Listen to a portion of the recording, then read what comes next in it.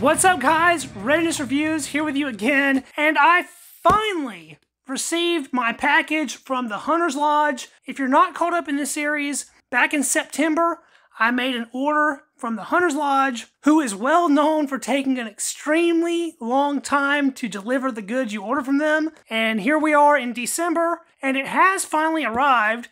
I know a lot of people told me that I would never get anything. They did send me something. Check this out.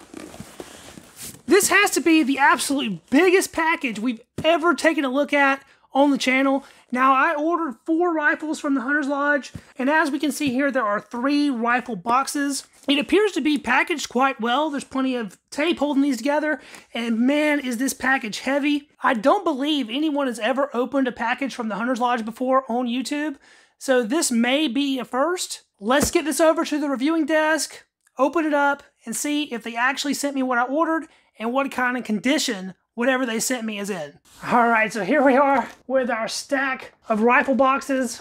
As we can see there on the outside of the package, they have stamped their name, Hunters Lodge Corp, for all to see. One of the first things about this package that I found quite odd is that it was shipped via USPS. I didn't know you could ship firearms USPS, but apparently Hunters Lodge can. The Hunters Lodge charged me $104 for shipping. The actual cost they paid to ship this package was about $53. So if you include material cost and labor, I guess the shipping price sounds about right. They maybe made 30 bucks off shipping. We're going to be opening this today with a bayonet. As always, if you know what the bayonet is, let me know down in the comments.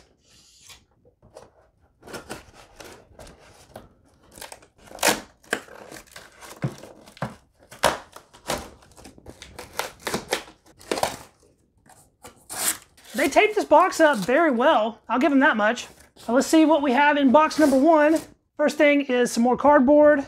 Oh boy, I just peeked in there and saw a muzzle, and that muzzle looks freaking rough. Oh no, what the heck? This is the number 4 infield I ordered from them. Before we get all the way into this, just take a look at that. Something about that front end doesn't look quite right. And right away, we're missing the front sight. What the heck kind of gunk is that on this? Oh boy, we might have bit off a little bit more than we can chew with this one. We'll look further into that after we get the rest of these out. That's all in box number 1. Let's take a look at box number 2. There appear to be 2 rifles in this box. The first one in that stack appears to be one of the Spanish Mausers, and they did package the bolt separately. This thing, wow, can you even call this a rifle? That's the actual length with no editing. Now we know this is our 1888 commission rifle, but we most certainly don't have a complete stock. This might just be a barreled action. And finally, let's get that last rifle out of here. And that's gonna be our other Spanish Mauser, model 1943, I do believe. So how is our actual packing material looking? So the boxes were packed fairly well. We have a decent layer of bubble wrap on everything, and the bolts on the rifles seem to be packaged separately. All those are positives. It seems like they're doing a decent job packing the rifles. I've certainly had worse packing jobs from more reputable retailers in the past. I think we're gonna work our way from worst to best. And so we will start with this very sad 1888 commission rifle.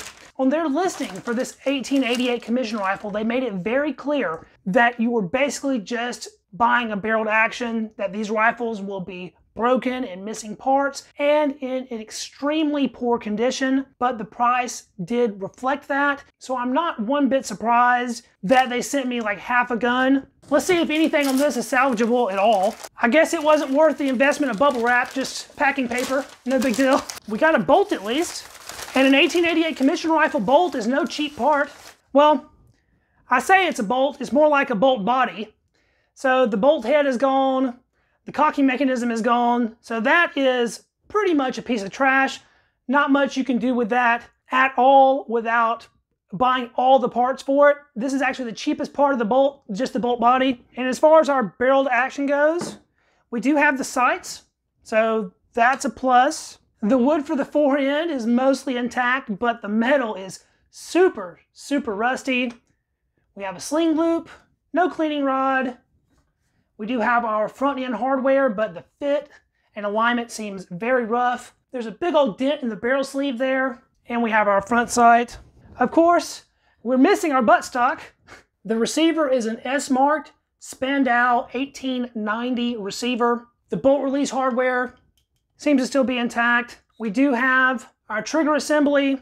We're missing one of our action screws. The front screw is there. I mean, let's be honest, the stock is inexistent. But this was just an add-on item for me. I was curious to see what they would send, and this is about what I expected. So in all honesty, I'm actually not that upset. I mean, this was like $100, and for me, this can be cleaned up and make a pretty interesting wall hanger, which I'm sure it has all kinds of awesome history itself. And trading a $100 bill for this isn't the worst thing I've ever done. I said we're going worst to best, so I guess that means the number 4 infield's next. Now they did take the time to put this one in bubble wrap, although it doesn't really look like that trouble was necessary, because this thing is a complete piece of junk from what I'm seeing so far. This number 4 infield came in at less than $200, and for less than $200, you really can't expect much. I most certainly did not get much. These kind of fell out when I was looking at that though. What are these? Looks like we have some shell casings here. Let's take a look at this right quick. Looks like we have a 7mm Mauser case and an 8mm Mauser case. And I guess that's to prove that they test fired both of the Spanish Mausers. I just hope this ammo wasn't corrosive. Oh boy, am I gonna have my work cut out for me on this piece of crap. Look what is all over the stock. It's not cosmoline, the stock looks burnt. Like, what even is this? Our front handguard is broke, and that's why it wasn't really lining up in the front end the way that it should. That sling loop looks very questionable, but hey, most of our hardware is here. We are missing the front sight, and that's unfortunate. I don't know what this is coated in. It's so gunked on. It's like some kind of paint or insane dried on grease or who knows what. I have no idea. Does the bolt even open? Well, I guess it does. The bolt opens and it was so gunked up that it just like flew across the room. They did not include the bolt head. That's disappointing, but number 4 bolt heads aren't all that expensive. Basically with this one, all that I'm hoping is that the barreled action is in some kind of condition that's worth restoring. And what I would do is just buy completely new stock hardware for this. Number 4 stocks are not too overly expensive in comparison to other Milsurp stocks, so changing all this out won't be that bad. Look at this buttstock. There's no butt plate. It is just worn down and hideous. There's wood underneath that, but I don't know what that is on the outside of this. Did somebody like leave this in a tar pit or something? Like, I just don't know. Part of the rear sights broke off. I'll insert footage of the bore here if we can see that. I'm sure the bore's trash as well.